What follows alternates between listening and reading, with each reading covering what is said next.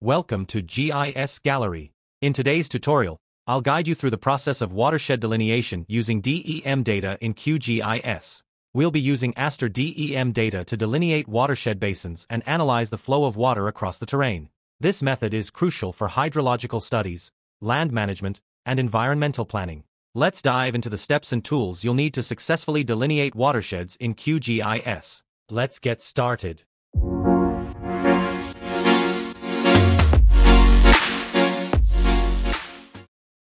So hey guys, so today we'll be seeing how we can do watershed delineation in QGIS, okay? So we have seen how to do it in ArcGIS, but it's a little bit different here, and you need to install a plugin for doing this first. So if you go to plugins, manage and install plugins,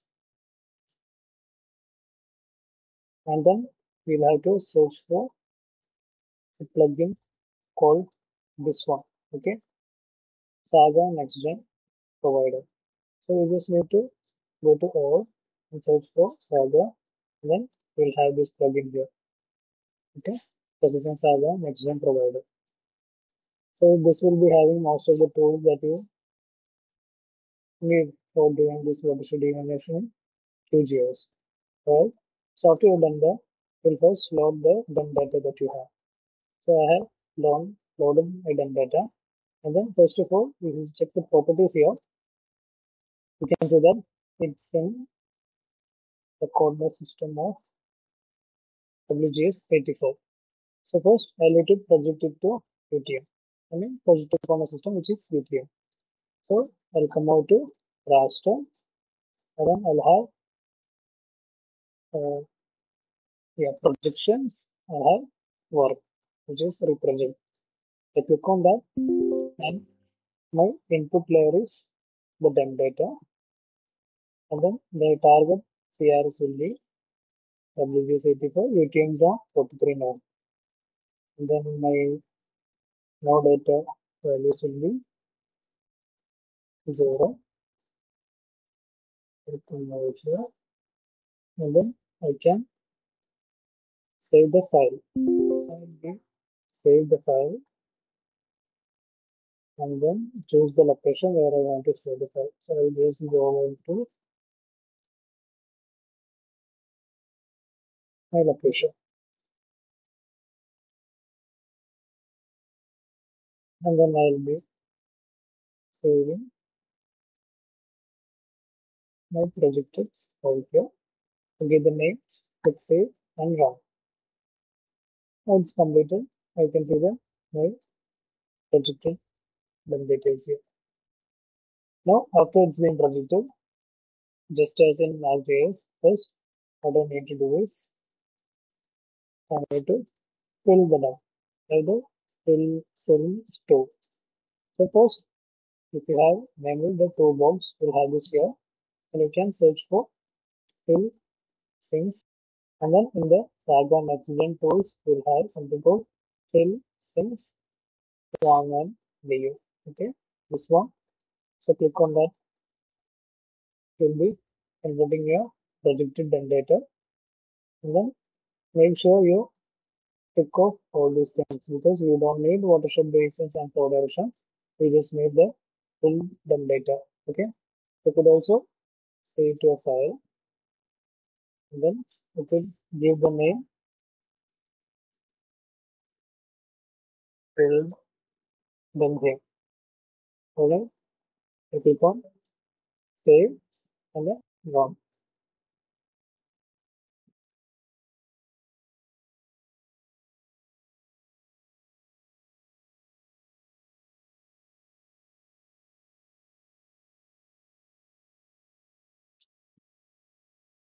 Will be taking a bit of time to load. As you can see, it's running.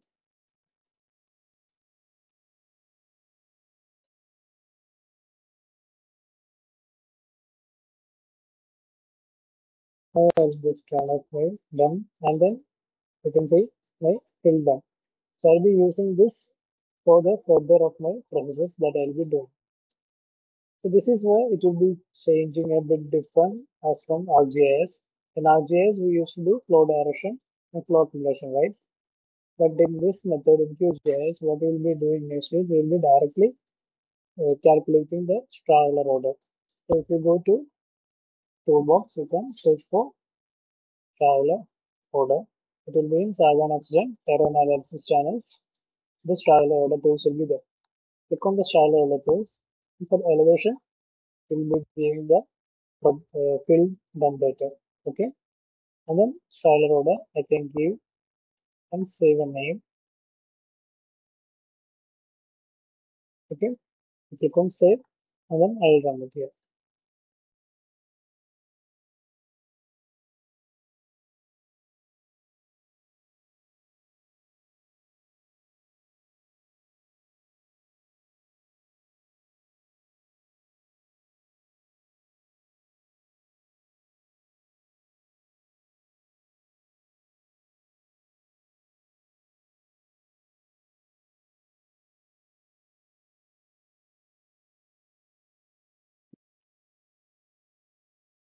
Click close down. Now, as you can see, it has calculated traveler orders from 1 to 10. So, if you remember, traveler order is just the stream orders, right? So, I have the stream orders from 1 to 10. Okay, but then it will be calculating most even smaller stream orders. So so now what I'll do is I'll only need stream orders that is greater than 4 or 5 or 5 or 6 because I have 10 stream orders here. So what I'll do is I'll go to raster calculator and extract only the stream orders that are greater than 5 or 6. So I'll just come to raster calculator. And then I have the power order. I'll be setting my equation is greater than or equal to a 5. Okay. And then I'll be saving my location as in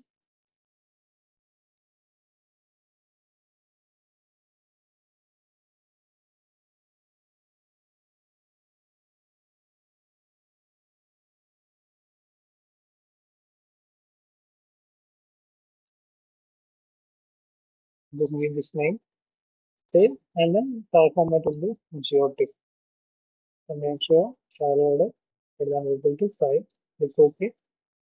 And then says calculating raster expression will be running here.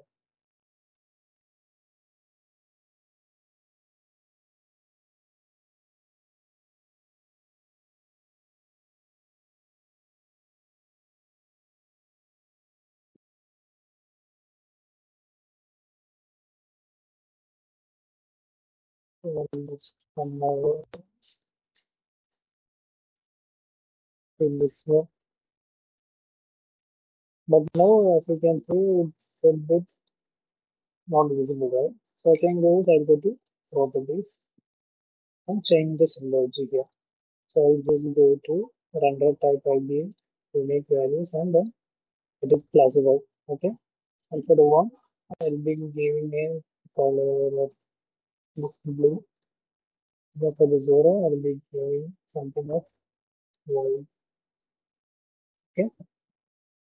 And then what I'll do is I'll come out to transparency, and then I'll set zero as an additional no data value. Okay. So I'll set the symbology and transparency and if it quickly.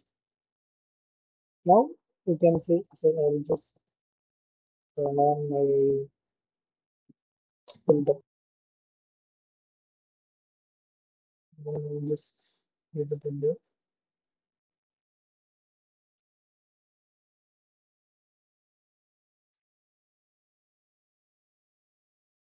And it's much better for you to visible, right?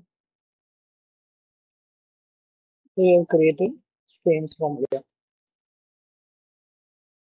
Now what you can do is now you have the streams as a raster file here.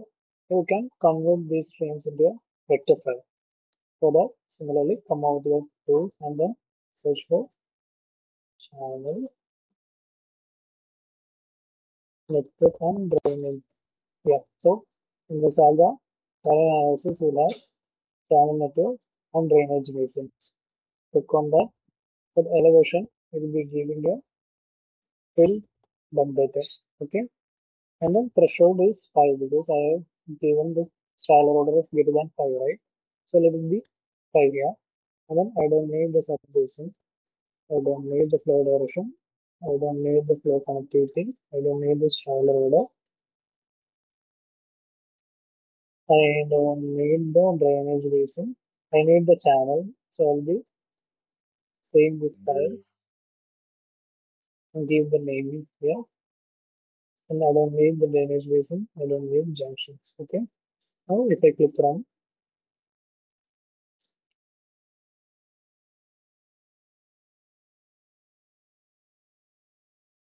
it's been loading.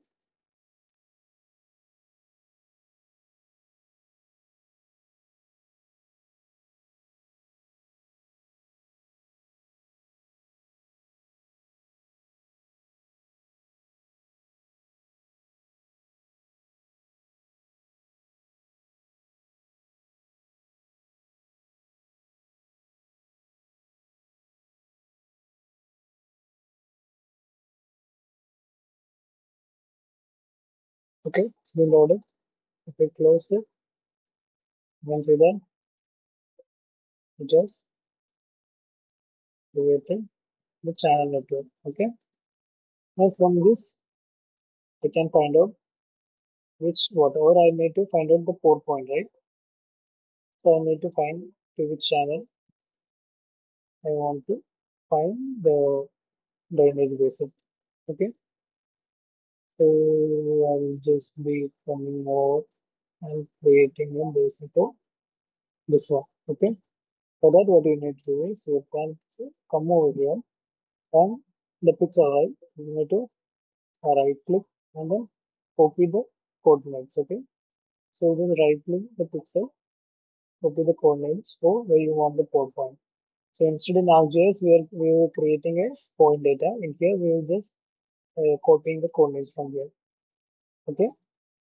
Now what you need to do is in the tools, you can search for upslope area.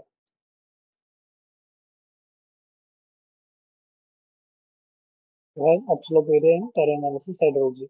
Click on upslope area and then it's the target area. We're not giving anything. The target X coordinate will paste in our X value and we'll cut the value from there.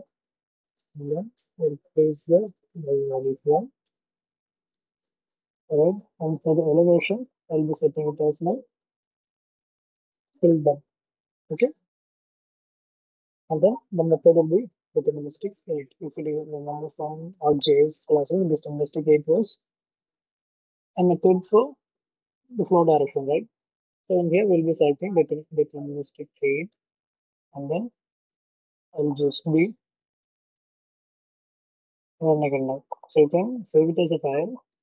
So now I'll be just be running it.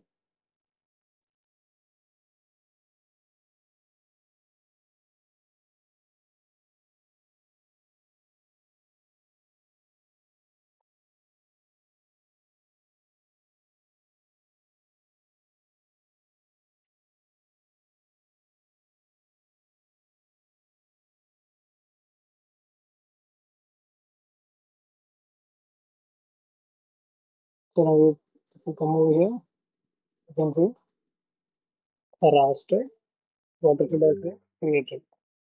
Now what we can do is we can convert it into a polygon feature. For that, we just need to come to raster, conversion, and click on polygonize. Okay, raster to vector. Click on it, we'll be selecting my upslope area. And then I'll be setting my output location. I can just save the file and just say something like Watershed. Click save one. And now you can see it has been converted to vector file. I'll just turn off everything.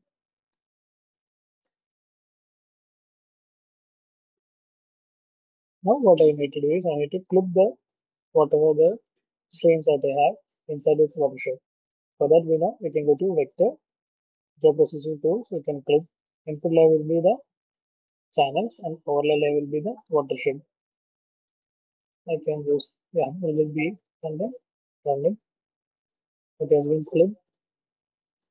And now you have your watershed and then channels. Set this to the